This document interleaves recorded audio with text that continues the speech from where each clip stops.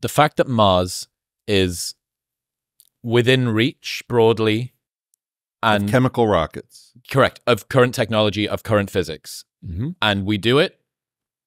Hooray! Super hard. We did it. Interplanetary. Right.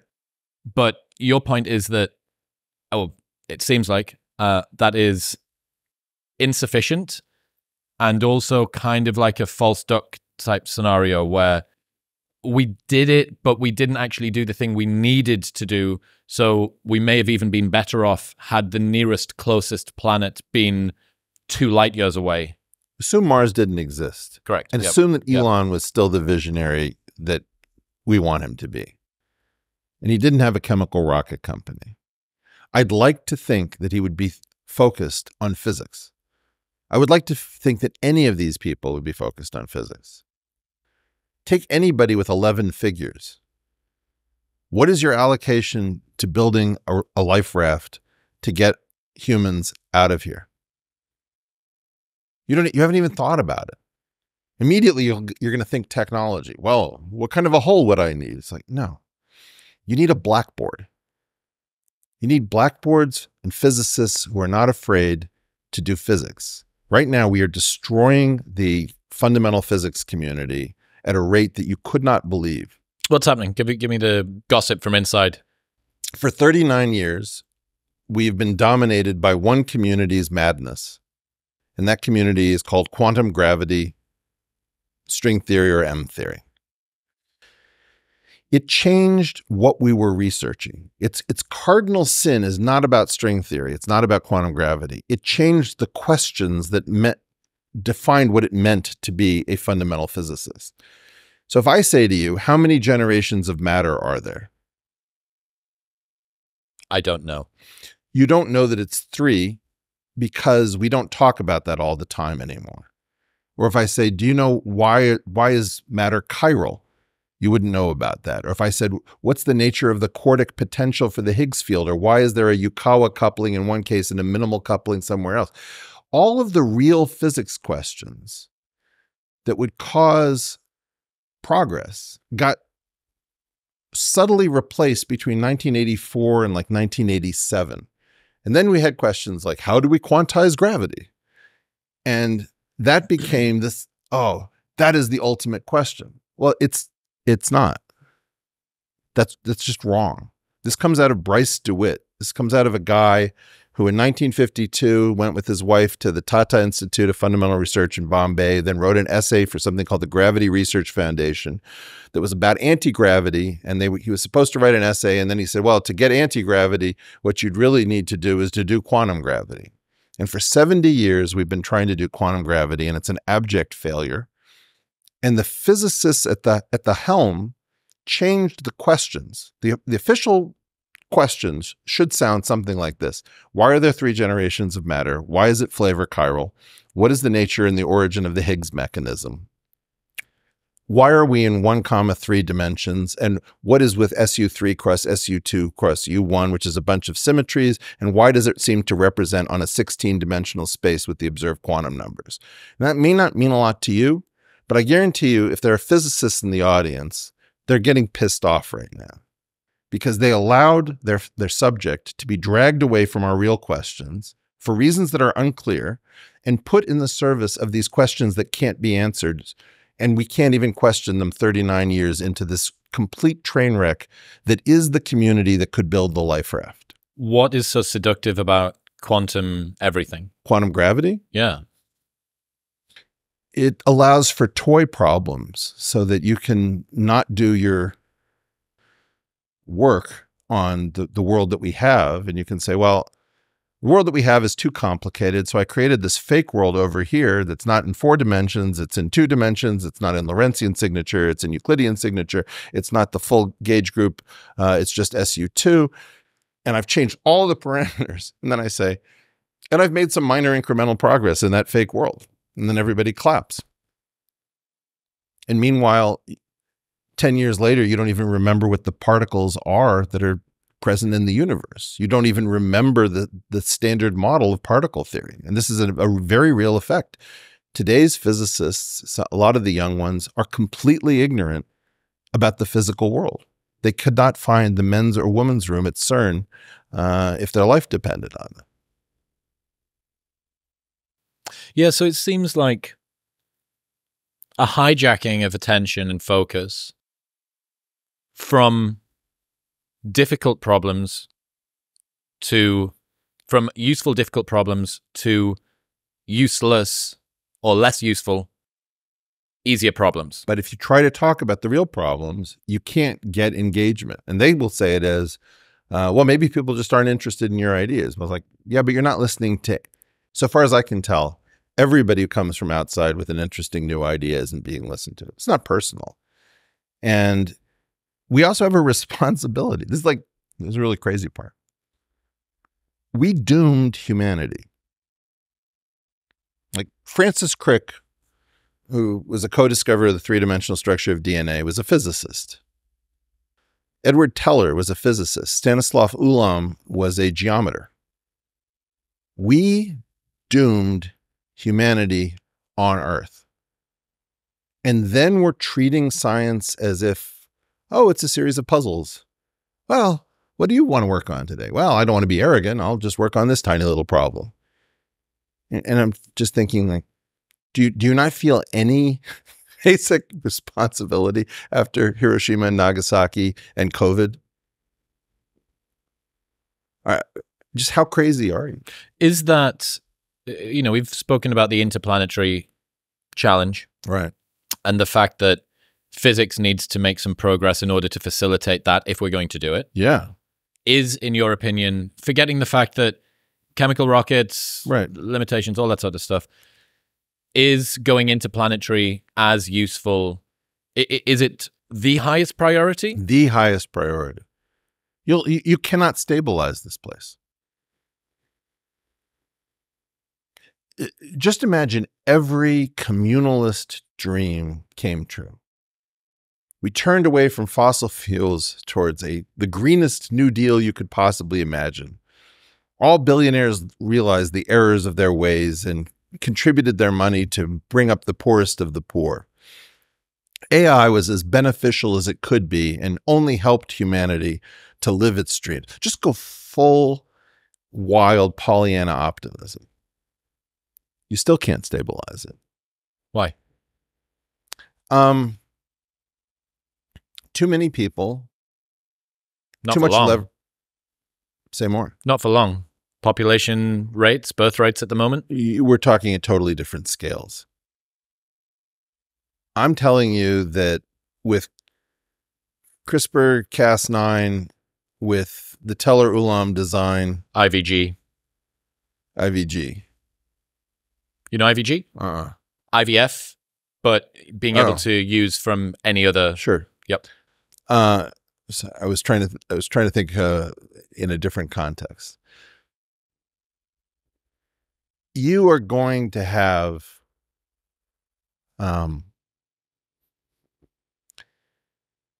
people. What happens when you distribute the coronavirus because everybody's had it? You've had it? I got an antibody test and I had it, but never felt it. Okay. So, yeah. So you have this platform, this viral platform that's spread all over the world, and you have the ability to edit it. Are you telling me that people aren't going to figure out how to come up with fun viruses and gain-of-function projects, and people are going to be able to do these, polymerase chain reaction, I think was taught in my daughter's high school. Are you familiar with Nick Bostrom's balls from the urn analogy? Yeah, vaguely. Yeah, so for the people that don't know, you can imagine that you have an urn, and each time that you make technological progress, you pick a ball out, and you don't know what color. Some are white, perfectly good. Yep. Some are gray, bit of good, bit of bad, and some are all the way down to black. And black is permanent, unrecoverable collapse. Right. And the unrecoverable bit is important. Yep. And each time we just keep picking out balls. So my take on it is there's already too much leverage, too little wisdom, too many people. What was it that you once said? We are gods, but for the wisdom, we're just shitty gods. I don't know if I said the second part, but, I I guess when I heard the story about this kid who scavenged the americium from all of these smoke detectors in Brooklyn and built a self-sustaining nuclear reactor from these tiny little radioactive strips, you don't know what people's creativity is. You know, I found it fascinating when I was growing up that I was the only kid who knew that gunpowder or black powder was 75% potassium nitrate, 10% sulfur, and 15% carbon. Like you could just make it, you know? And, you know, that's the recipe. And that just blew my mind that the rate limiting step was that people didn't know that potassium nitrate was saltpeter or where to get it. It's like meat tenderizer. But mostly we're saved from this stuff because nobody's so sociopathic and competent that they go for these high leverage attacks. That's going to end. You know, that was like what happened on 9/11. I always wanted to know, why were little kids allowed to go into the cockpit of a plane? You used to be able to meet the pilot. I remember meeting the pilot. I remember doing it, yeah. So that's where we are now, is that we've got all this high leverage stuff, and you're going to see nuclear proliferation. Eventually, you're going to get some despot backed into a corner who says, well, this is my only move. Well, I mean, for the nuclear concernists out there, at least what I know. Wouldn't that be all of us? Everybody is concerned, but for the people that are, nuclear war is a genuine X risk, permanent unrecoverable collapse. You can set them all off unless there's like 10 to 100 times more than we think that we have, which there very well could be. It seems difficult for it to be permanent unrecoverable collapse for me as a true X risk. May I say something? Yeah. This is ridiculous. It's bad enough that it would completely transform life as we know it. You'd agree with that. Absolutely. Absolutely. It's time to get serious about things we can actually do. And the most interesting thing is that nobody's interested in interplanetary physics. I've never seen anything like it. Interplanetary physics would be physics in service of us becoming interplanetary, or is there something specific about the way that planets figure together? No. It's about. Let me give you an analogy that's more than an analogy. Assume that somebody hands you a physical paper map, an enormous one, okay? And you're trying to navigate it on this table that we have here. You're starting to do motions like this, where you're moving the paper across the table, you know, to get from Los Angeles to Fresno, California, if it's at the right scale. And it might take you a long time to do that. Okay, but now you have somebody trained on an iPad. What are they going to do? Well, they might do that, but that's not the key thing they're going to do. They're going to do what is called multi-touch gestures. And the one that you're thinking of should be pinch to zoom. So the most natural way to do this is to treat it not as if it's a paper map, but a stack of paper maps, and you want to go to the one with a different scale. If you were doing this on an iPad that was mirroring this, the key point is that the paper map doesn't have an extra dimension to play with, but the pinch to zoom dimension is a scale dimension. So imagine what you did instead was you looked at your house, you pinched to zoom out.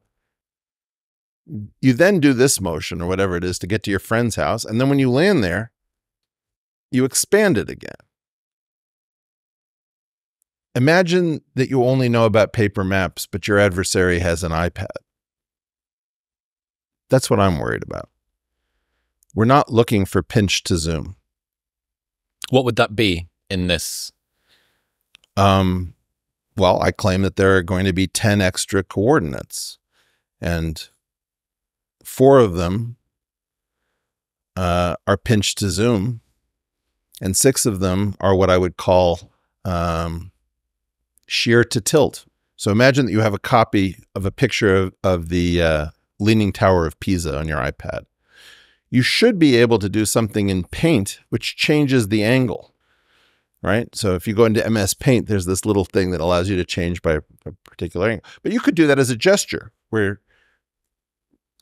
So my claim is if you have 4 dimensions of time and X, Y, and Z of space, you have pinch to zoom on all four of those.